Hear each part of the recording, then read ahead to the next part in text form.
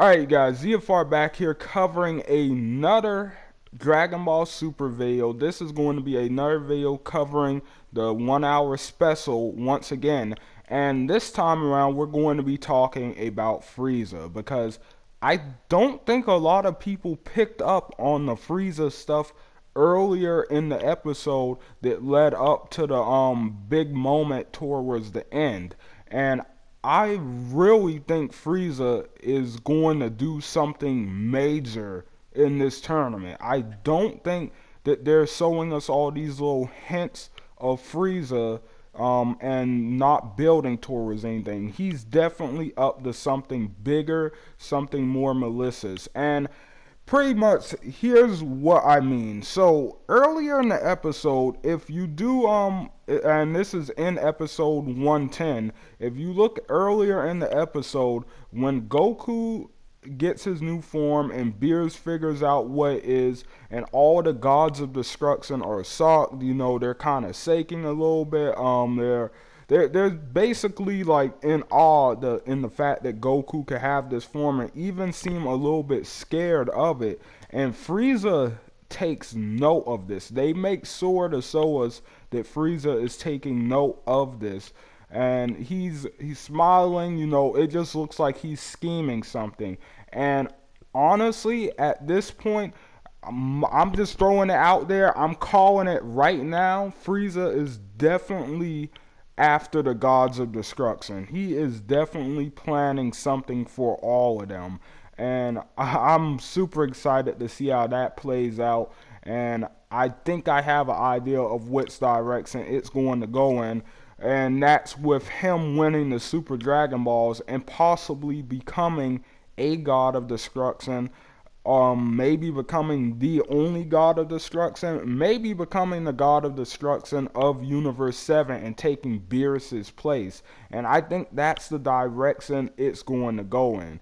And just imagine that if Frieza became the god of destruction of Universe 7, guys. That would probably leave him to have to fight Goku and Vegeta and everybody and Beerus, because I'm assuming Beerus just wouldn't disappear if he ceased to be the god of destruction. So I'm sure Beerus would want to fight Frieza over something like that. So we could get a Beerus versus Frieza fight after this arc. We never know if Frieza manages to get his hands on those Super Dragon Balls. And how is he going to do that? Because I know a lot of you are probably sitting there asking, but how though? Jiren is way too powerful for Frieza. How on earth is he ever going to be the last one standing if Jiren's still in this? And that's what I think this ending scene is about. That's what I think the very last scene of that looks like Frieza is getting ready to betray Goku since he's so hurt. I don't think he's betraying Goku. I think he's getting ready to interrogate Goku on what his new form is. I think Frieza is going to try and learn the Ultra Instinct, and I think he's going to try and use it to beat Jiren. I can see him doing that because we already know that Frieza was kind of right on Goku's level before this tournament started, or he was just barely trailing behind him. So Frieza isn't that much weaker than Goku is right now. So honest, I mean, he's not that much weaker than Goku compared to like their power level when the tournament started and stuff is what I mean to say. So honestly, I can see him mastering that. I can see him unlocking that before Goku, before Vegeta, and it being a big surprise. And I can see him using it to catch Jiren off guard and knocking him and Goku out, or anyone else who just happens to be in the ring. And like I said, if all the other universes get erased, first of all, that would be a completely dark arc. That would be a dark end to this arc if Universe 7 does win because Frieza knocks everyone out, or knocks Jiren and the rest of the contestants out, but he uses the Whisk to become God of Destruction.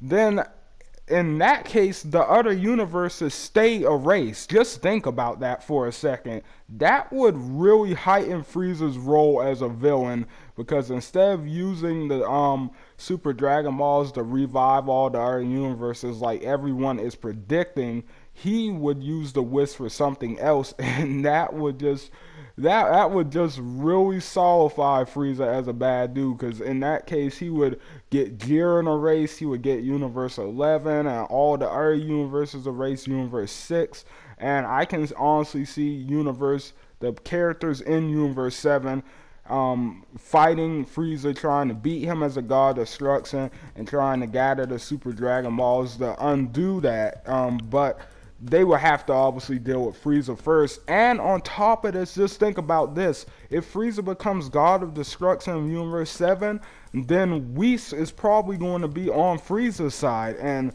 we're probably going to have to see Whis tag team with Frieza, or Frieza's probably going to order him to, or whatever, or who knows, maybe he won't need him to, but Whis, I'm pretty sure he'll side with whoever is currently God Destruction, even if he does like Beerus and Goku and everybody. So that sounds like an interesting setup for the next arc, and that's just my prediction for what's going on with Frieza, because he's definitely not just in this little he's not in like this little sub role right now. Like, something bigger is going on with Frieza. They keep teasing it. They teased it in episode 108 when he kind of gave the God of Destruction from Universe 2 to Glare. He's definitely planning something for the Gods of Destruction, and it's going to be big. I can't wait to see what it is. I hope it's what I'm thinking, because if that is going to be a pretty socking end to this tournament power,